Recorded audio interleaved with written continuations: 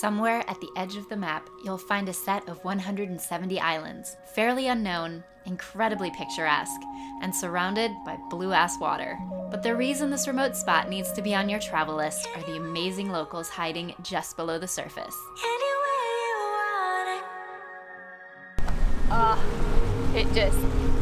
This is why you come here. This is why you travel halfway around the world.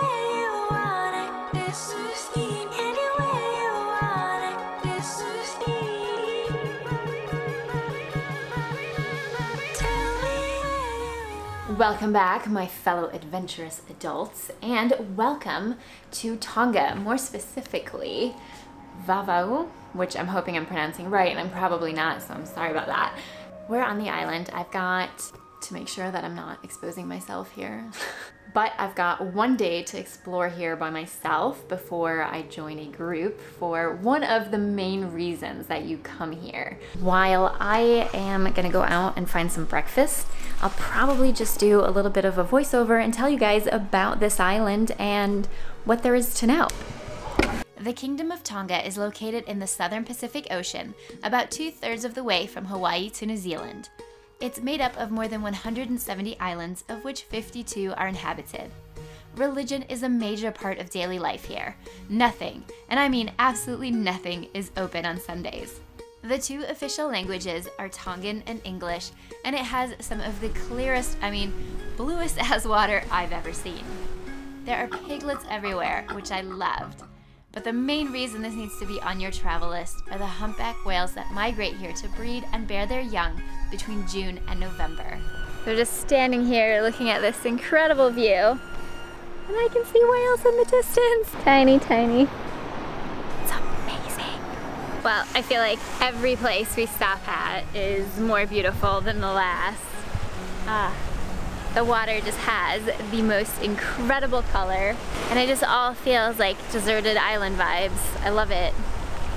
The only thing that makes you realize it's not is the fact that there is trash everywhere on the beach. But you gotta reduce, reuse, and recycle.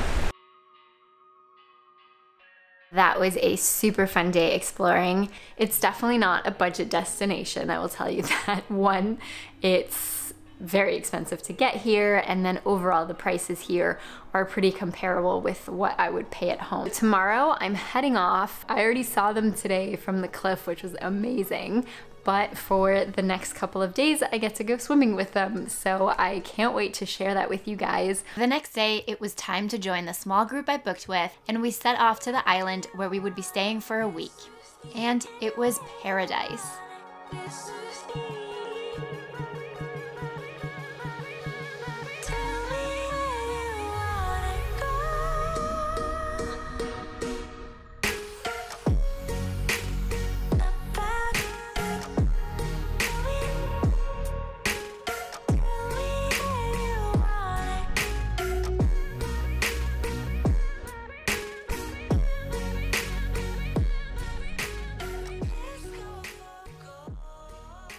It took me 36 hours of travel to get here, and if you're curious as to what that looks like, I'll link the video for that vlog right here for you. But I made it. There are different options for exploring Tonga, and they range from more budget to kind of treat yourself, which I actually opted for the treat yourself option, which means that I am here with a very small group and we're on a private island, and well, this is my cabin, so I will give you guys a tour real fast. And just remember that I sold my house to be able to do this, so, you know, this is all totally self-funded and not at all sponsored. All right, I know that I usually do the budget thing because I want to get as much travel for my money as I possibly can. It's definitely one of those bucket list trips, and yeah, it's absolutely amazing. All right, I'm gonna show you guys around my little hut that I'm staying in with this amazing view right behind me. The ocean is right there. The water is absolutely insane. This hut right here with all my crap everywhere. I should have cleaned that up before, but I didn't. And this amazing bathroom. And things are solar powered. And yeah, I'm just, This beautiful piece of paradise was our home for 9 days, but adventure is the name of the game, and swimming with humpback whales is why we came all this way. Good morning and welcome to what I like to call bucket list adulting, which basically just means you get up at ridiculously early hours to do cool shit. All right, the sun is up, as you can see. That is the boat we are about to get on. I've got to grab all my gear, which includes this heavy ass thing. And we are now going to get on the boat and head out.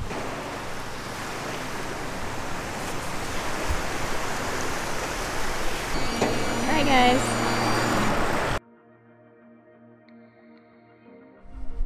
The search begins. Basically, we just go out and about looking for whales, which is never a bad start to the day. Our days were spent for about 6 hours a day scanning the ocean for any sign of whales. Some days were beautiful, smooth sailing, and other days, it's not so much like that. Pretty windy, and it gets really cold when you get out of the water. But we were always in the trusted hands, or feet, of our captain.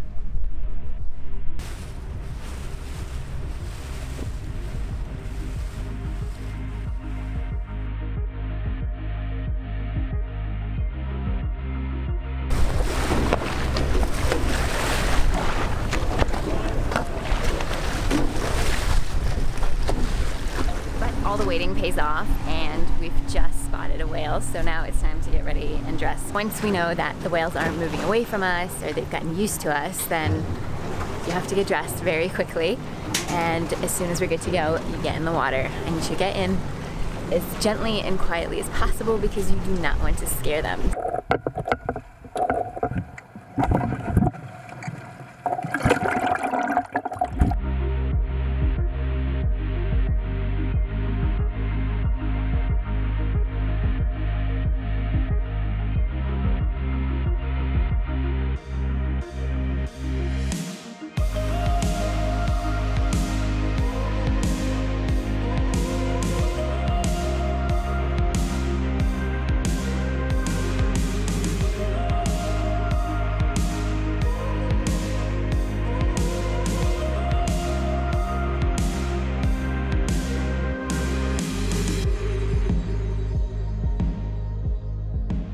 Well, that was absolutely amazing.